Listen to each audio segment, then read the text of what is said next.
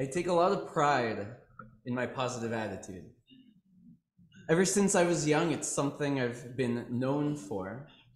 My friends and family call me an optimist and know me as someone they can rely on for a smile or cheering up.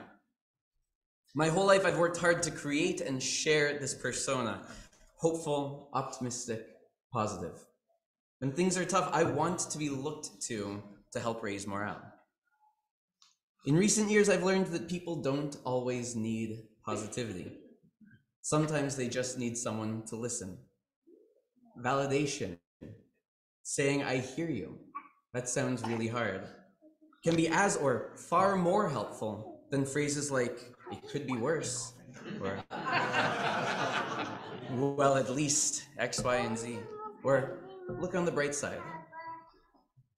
I've received all those responses at different times in my life, and I've offered them as well. I imagine we all have, in an effort to be supportive, to show that we're listening, and to help when someone we love is going through a hard time. We have an instinct to help, to show support, to even contextualize the suffering or grief of our loved ones. We have these instincts because we're good people. We're caring people. But following this instinct is not always helpful. Hearing it could be worse can feel like my pain is being minimized. Telling someone to just think of the bright side or look for the silver lining can come across as if we don't understand or care about their experience. There's a concept called toxic positivity. Who knew? Which is becoming more prevalent, more well-known, and talked about.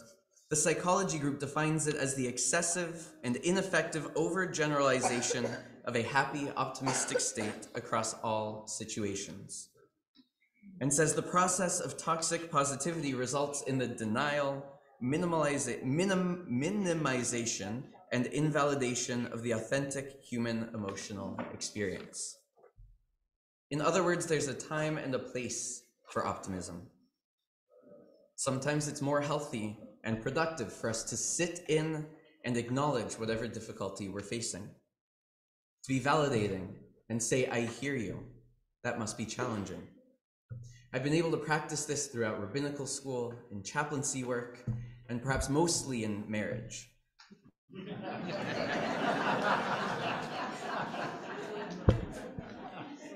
Our focus on positivity is a reaction to discomfort.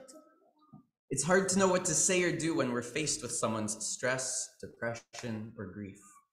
It's difficult to just sit in sadness.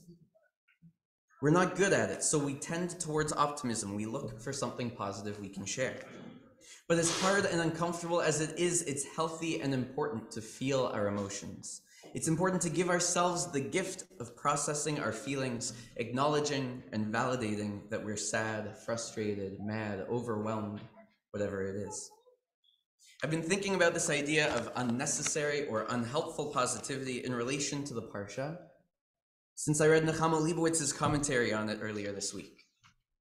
Dr. Leibowitz pointed out an interesting linguistic shift in Joseph's speech to his brothers as he reveals his identity to them.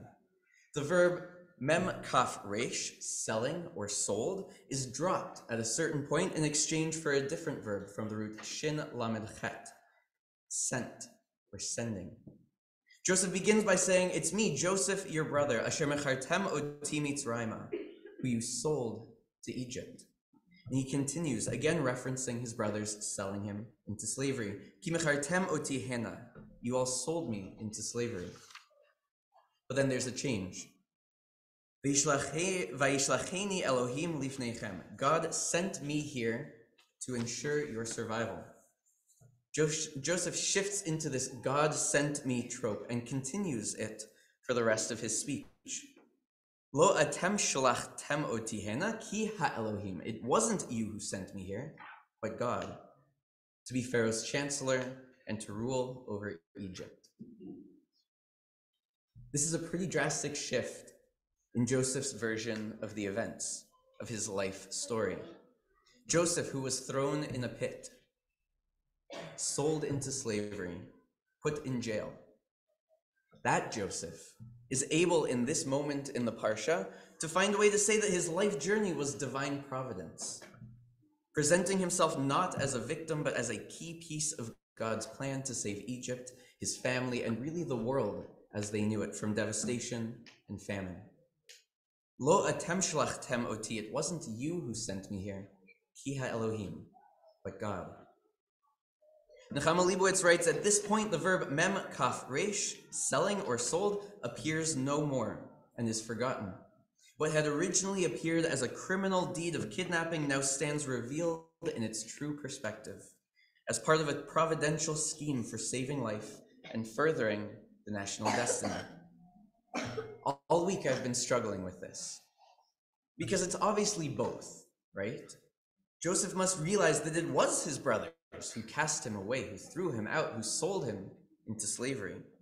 He was a victim. His life was really, really bad.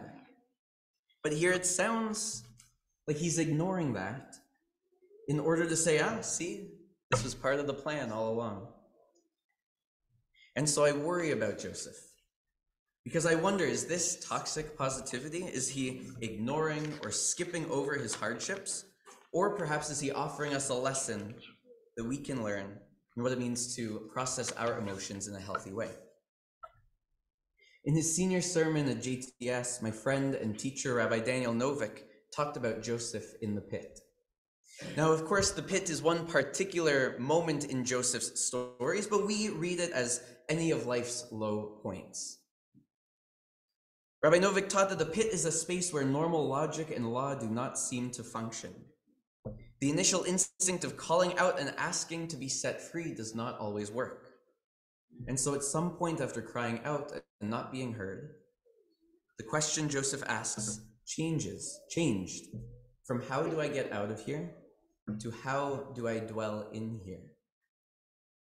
The question, how do I dwell in here, allows us to ask, what strength and resolve do I have in my soul for this moment? And how might this pit provide a place for learning, growth, or improvement? When we push ourselves to try to find silver linings, when we say, at least it's not A, B, and C, we remove the opportunity to ask, how do I dwell in here? We get swept away by the external, by looking outward, and deny ourselves the chance to process our emotions and our experiences. Rabbi Novick teaches that life's low points can be an opportunity for growth and self-reflection, and yet, admittedly and importantly, this growth, this development happens mainly in retrospect. Looking back, perhaps Joseph can see his life as being a positive, albeit difficult experience. Yet during his journey, while in the depth of these pits, it may have been and often is much more difficult to bask the darkness in a positive light. For the last couple months, it's felt a little like we are living in a pit. As Israelis and Palestinians continue to die, as hostages are still unaccounted for, and horrifying images and stories come out from Israel and Gaza, all I've been able to think is, how do I get out of here? Mostly it's lonely in this pit. It feels like the world has placed impossible expectations on me and on us. I'm fighting instincts to find and focus on moments of positivity on the one hand, but I'm also exhausted from intentionally feeling all these emotions. And so I look to Torah for guidance. And here we arrive back at the moment of the big reveal. Joseph, standing before his brothers, he says to them, "It's me, your brother Joseph. God sent me here to lead Egypt and to save you." Joseph shows us that he is out of his pit, that with the help of time and in hindsight, it's possible to appreciate learning, growth, and improvement that came from devastation and hopelessness, that we can realize the blessings that come from darkness.